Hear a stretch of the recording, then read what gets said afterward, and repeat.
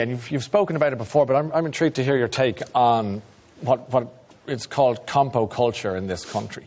And to illustrate your answer, I suppose, I'd like you to talk to me about this video clip we're going to look at. Put it in context before we see it, please. It's well, back in, I think it was 12 or 14 years ago at this stage, we were inundated with insurance claims. And I used to go to work in the morning kind of more concerned about what solicitor's letter was coming in or whatever. Yeah. And I realised that there were either some of them totally fraudulent.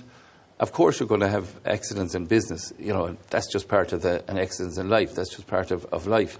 But I realised that some of them were fraudulent and some of them were exaggerated. So I think it was in this particular clip, we had to put in video cameras into the units to try and prevent the amount of claims we were having. To try and find the gangsters, if you like. Yeah. Have a look at this clip. And as you see it, it's a toilet in one of your shops, is it? Correct. What's happening here? Well, you can see the guys go in, they go to the sink, throw some water here on the floor. Which they hope to slip on. And then you see he does it. Yeah, and of course it disrupts the whole place. Ambulance has to be called, first aid people have to be called, and then he gets brought off to hospital. So it's a total setup. A total setup, yeah.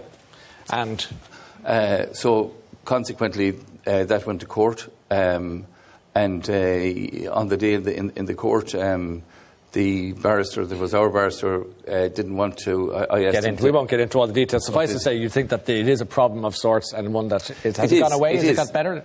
Well, after that, we had about 7 requests from solicitors to see had video evidence of their cases. Okay.